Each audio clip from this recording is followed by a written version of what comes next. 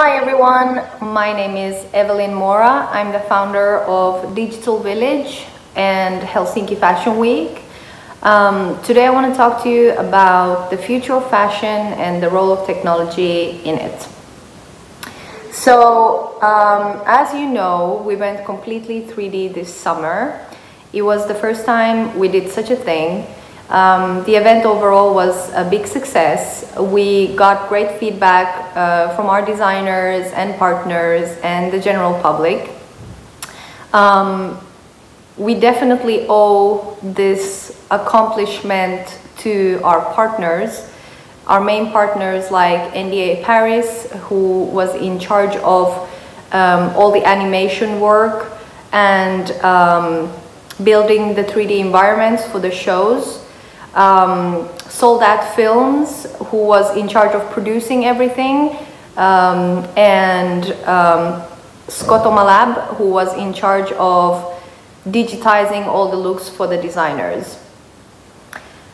And of course, last but not least, the designers. So the traditional 15 designers that we selected for this year, and the 3D designers that collaborated with the traditional designers.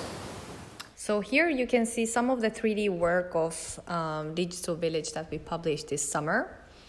This work is by Hard Metacore. We created several different environments for Digital Village with her. And this is Ruby Gloom, Japanese digital influencer, appearing on NDA Paris 3D video for Digital Village. In general, you can see the 3D designers and traditional designers' work here in this preview.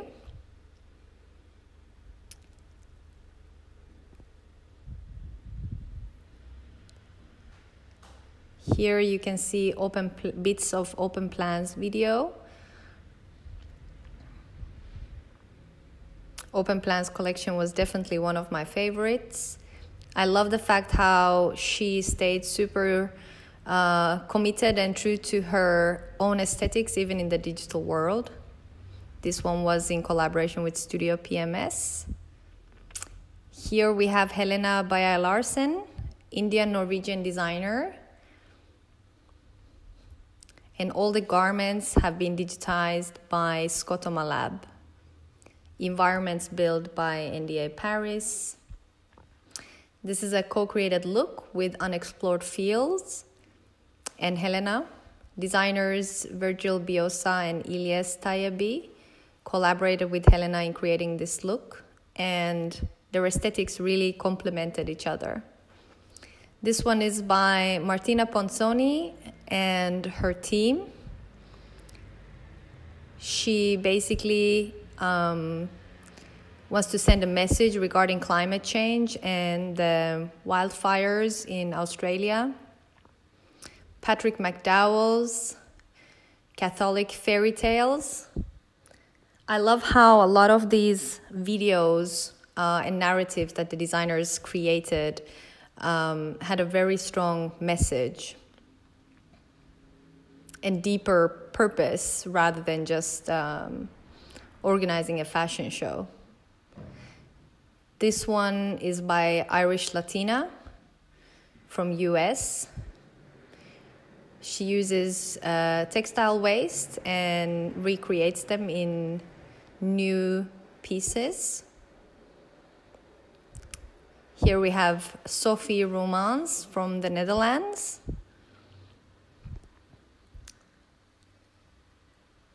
Menswear collection.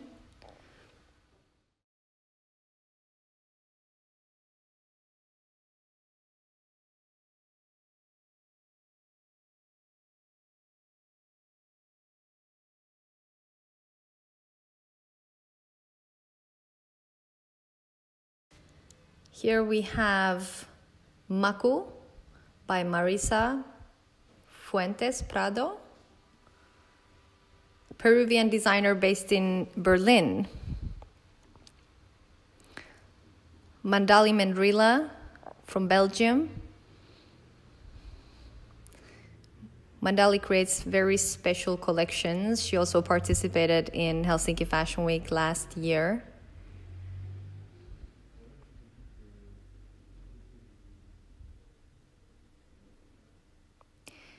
As you can see, her looks are very complicated. So shout out to Scottomalab for digitizing every single bit of this look. And of course to ㅅThe for actually animating it. One very important aspect to remember is that we 3D scanned real people, the models of the modeling agency that was supposed to walk in Helsinki.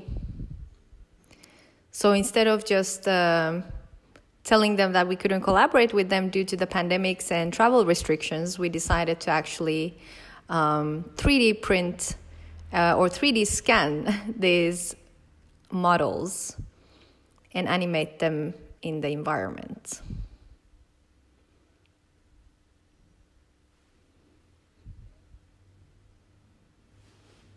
This one is by Paula Malleus, Mem, a pioneer sustainable designer from Finland. She's a well-known person in Finland in terms of sustainable fashion. She had published an open source of zero waste patterns years ago. I remember when I just started the Helsinki Fashion Week. This one is by Ilyes Taebi and Virgil Biosa, Unexplored Fields. And here we have Kavaki, a Finnish designer, Finnish-Chinese brand actually, Jarno and Key. This one was in collaboration with No Form, and their designer Rahul co-created this look with Key and Jarno. A very successful collaboration. Here we have Room for Moon from London and co-created look by Nicole Sisman and Martina Ponzoni.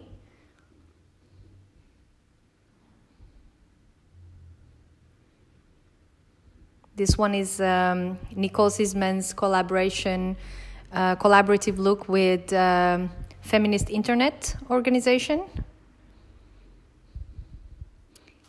And Nesaseen from India, Neha Seli, her denim waist collection.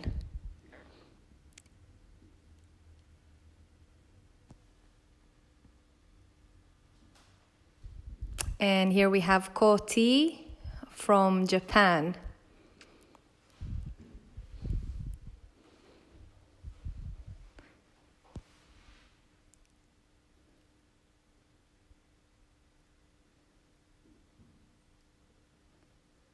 ㅅThe also collaborated with Spinnova, using their fibers in creating a completely new look for them. And we are ending with hard metacore. The entire project was executed in record amount of time. We also partnered with incredible companies like Normative, which helped us, or actually co-created the digital sustainability report with us, which is now online on digitalvillage.io. We had other incredible partners. For example, we created the interactive digital sanctuary with Deva Kang Design Studio in London, Solar Flare Studios in London, and Mono Company in Paris. Other than that, we had an amazing group of mentors, from Claire Press to Derek Blasberg to Vandana Tewari to Mickey Boardman, to other material partners like Spinnova from Finland, Natural Fiber Welding, and VTT, Technical Research Institute of Finland. And of course, a huge thank you also to all the media that covered our event and all the users that participated to Digital Village and made this very ambitious vision into reality. The process of going completely digital in the middle of a pandemic was, of course, a very challenging project. It was really fun, and we are really happy that we took this direction. We started obviously by communicating with our traditional designers that we had selected to participate the event, the Helsinki Fashion Week this year. After having all the designers on board, we connected them with our digital atelier partner Skotomalab, who was in charge of digitizing entire collections that the designers created. So these collections don't exist yet. So traditional designers basically created patterns from these designs. They photographed the patterns and then send it to Skotomalab, who then digitized the patterns and started creating all the looks. After having the collections digitized, I was personally involved in every step, going through every look with each designers and making sure that the result was what we desired. Other than that, the traditional designers collaborated with 3D designers around the world. So we paired each traditional designer with one 3D designer, and they co-created one digital look. You can see all these videos on the Digital Village Instagram or on Digital Village, which we will be launching soon, the second version, the more improved edition. So basically, the entire process of going digital was, of course, very difficult because we had no previous experience or knowledge about the softwares and different methods and, you know, the vocabulary. So we had to trust a lot all of the partners involved. And this was probably the first time in my career personally where I had a minimal control. All I could do was to curate everything to my best ability. There was over 200 people from all around the world creating Digital Village. So definitely a team effort, and it was a mission impossible. Probably a project of a year and a half that we executed in a few months. The response for Digital Village was incredible. We got a lot of great feedback. And of course, we found out a lot of different things to improve for the coming editions. And what I'm really happy about is that the Digital Village will collaborate also with other global fashion weeks. It will become a center of digital fashion, especially focused on sustainability. So the idea for me to create Digital Village is kind of an old idea that has been brewing in my mind for some time. Since last year in September, I was looking into cyberspaces, how to enter the internet.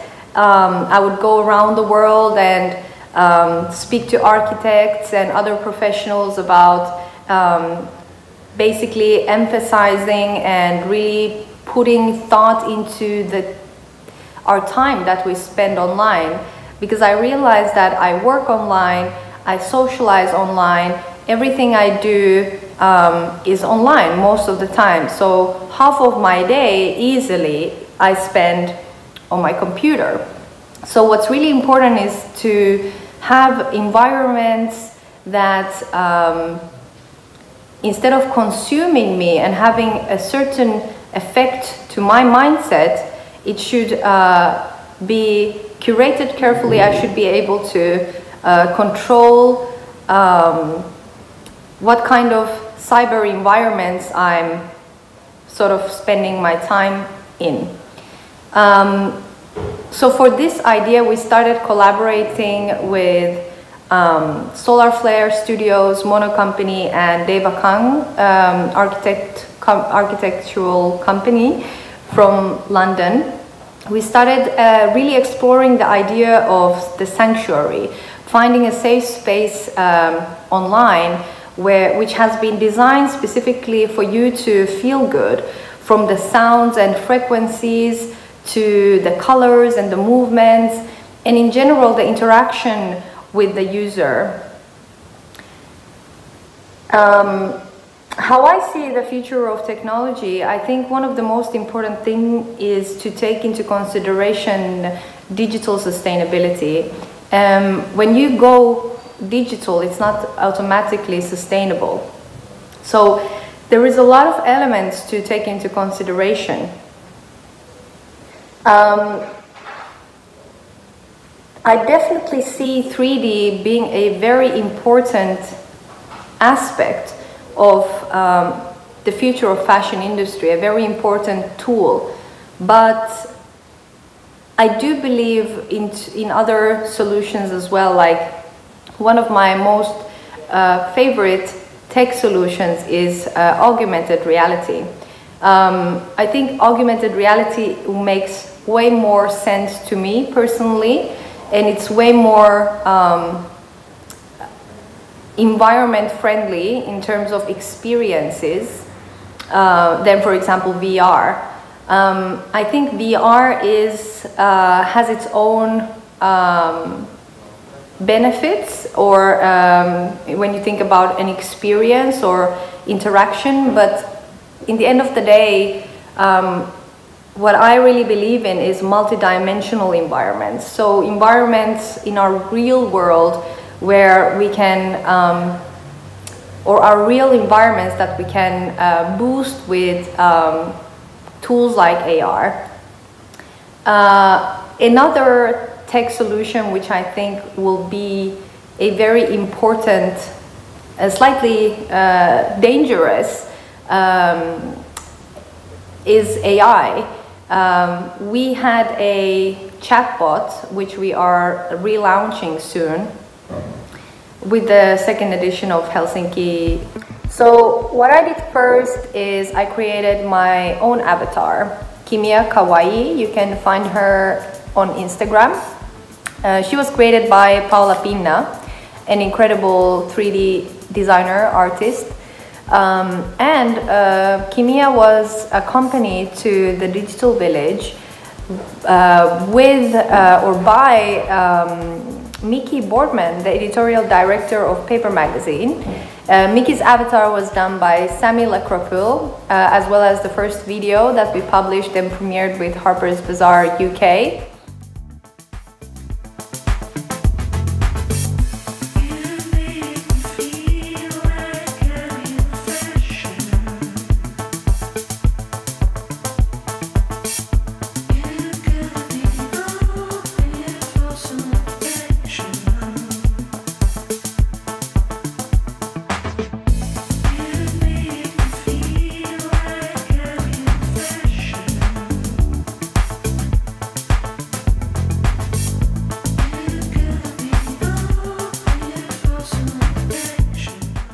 The narrative of the video was me and Miki traveling to the Digital Village. I think what we have to be mindful of in terms of the future of fashion, in terms of using tech tools in the fashion industry, is of course sustainability element, and you should definitely check the digital sustainability report that we did with Normative. We collaborated with designers and partners that created the Digital Village, and we published the results, and the first part of the report is already online at digitalvillage.io.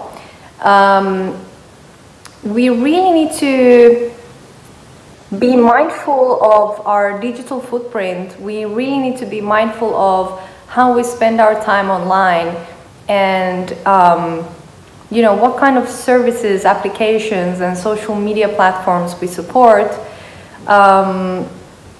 What's really sort of scary to me is obviously right now with the pandemics, we have already done an incredible shift in digitizing many industries, creating our events online, dating online, shopping online, socializing online. We really need to understand and be mindful of the balance of our real lives and the time that we spend online, because a lot of the applications and platforms on internet are not designed to make us feel good or, you know, to contribute to our mental health or physical health in a positive way. So I think we should really demand this from the service providers, and we should be very aware of our online behavior. The future of fashion, or the future. Thank you, Seoul Sustainable Fashion Summit, for having me, and thank you everyone for watching my presentation. Feel free to get in touch for any further questions. Meanwhile, stay safe. 디지털 빌리지가 선보인 3D 패션위크는 앞으로 펼쳐질 새로운 세상의 첫걸음인 것 같습니다. 코로나19로 예술계에서도 많은 변화가 일어나고 있습니다. 박물관도 잇따라 온라인 전시를 오픈하고 있고요. 드라이브인 공연으로 객석 대신 차 안에서 현장의 생동감을 느끼는 일도 많이 벌어지고 있습니다. 헬싱키 패션위크는 100% 디지털로 구현한 최초의 패션 위크입니다. 저 역시 마치 공상과학 영화를 보는 듯한 기분이 들었는데요. 인간의 상상과 노력으로 미래를 지속가능한 발전 방향으로 충분히 바꿀 수 있는 가능성을 볼 수 있었던 시도가 아니었나 싶습니다.